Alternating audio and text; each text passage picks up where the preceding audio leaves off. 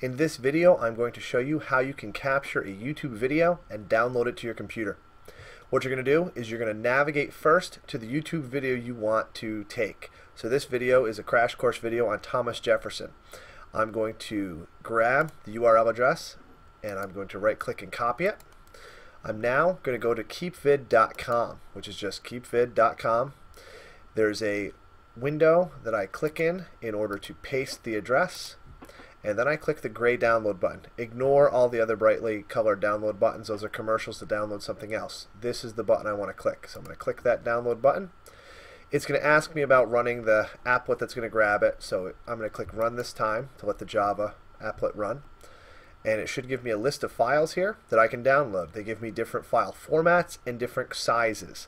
So I'm going to pick MP4. That's a pretty universal file type that can be played and edited by most of the programs we have.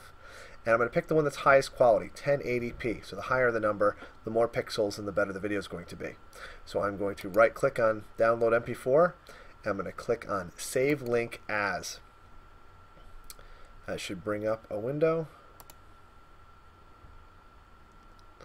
Now I'm going to navigate to my desktop and save this video there. And I'll see it's downloading in my lower left hand corner.